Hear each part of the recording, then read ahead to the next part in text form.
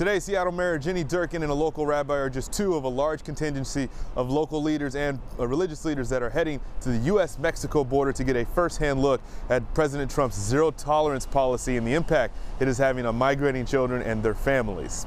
Earlier today, we spoke with Rabbi Yohanna Kinberg as she prepares to head out to the border herself. She says she can no longer sit by and just pray for these children and instead felt a calling to go down to the border and witness and be there in person for the kids. Her plan is to travel today and then get right to work before heading back Friday morning in time to report back to her congregation about what she's seen. I asked her about what her goals and expectations are for when she gets there.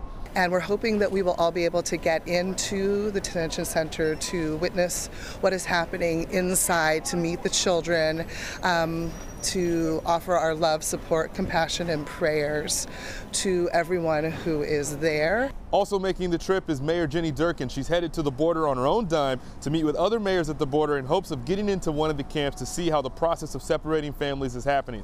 She says she is not just an American, but a mother as well. And we have an obligation, I think, to raise our collective voices to speak against injustice. And I'm so proud to be going with mayors, leaders of faith to the border to say America is better than this. We also asked Durkan about how she could leave Seattle at a time when we're dealing with our homelessness issues and more. She says there's not a day that goes by that she isn't thinking about Seattle. They're planning to add 500 shelter beds here soon. But she also believes that Seattle, as a collective voice, would stand up and say that this is not okay in regards to the immigration issue. Tony Black, King 5 News.